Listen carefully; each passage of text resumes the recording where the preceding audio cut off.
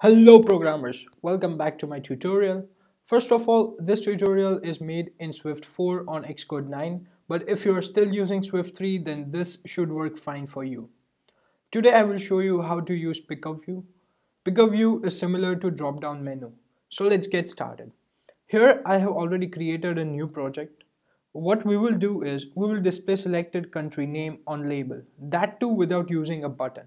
So let's quickly add label and PickerView to PickerView on our view.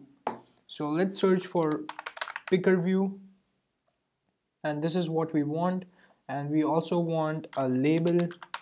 So I will drag and drop a label here. I will put it over here. Let's give some constraints. It will be 0 from top, 0 from left, and 0 from right, and a fixed height. Add 4 constraints, and for the label it will be like, let's put it here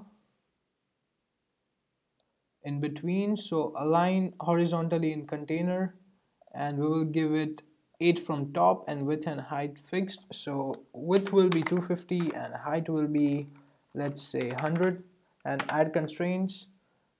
Let's center it and increase the size as well. So I guess we are done with the storyboard part. So let's just connect our PickerView. So it will be PickerView, and label will be, say, country label, and hit connect.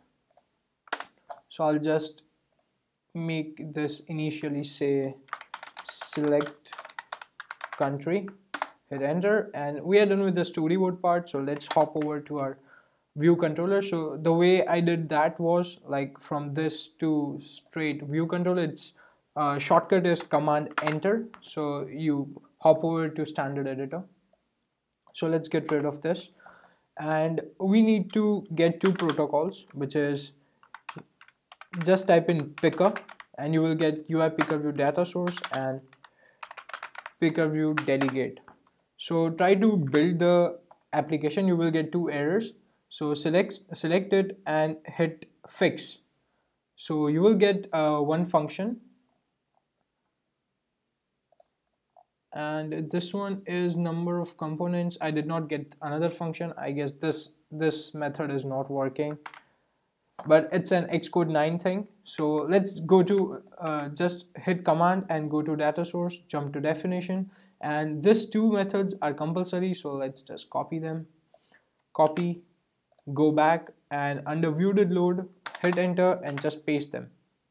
So get rid of all this, and we need brackets. So brackets, and get rid of all this, brackets, and we also need one more method, which is title for row PickerView, and we need one more method, which is did select row for PickerView. Okay, so number of components will be returned 1, and now let's create an array of countries. So countries will be, I'll start with India, let's say Turkey, Germany, Austria, and one more will be, let's say, anything. It can be Brazil. Okay, so we have our countries array. So under number of rows in component, just return countries dot count, and title for row will be return countries, and brackets just pass in row. So this row comes from here, and for did select row will be country label dot text equal to countries, and just pass in row again. So let's run our application and see how it works. So our application is running. So here it is. We don't see any content in our PickerView, we just see the lines. So we forgot something. So under view did load, just say PickerView.delegate is equal to self, and PickerView.dataSource is equal to self, and this PickerView is our PickerView is our outlet, okay, and run the application again. So this time it should probably work. So let's select Brazil.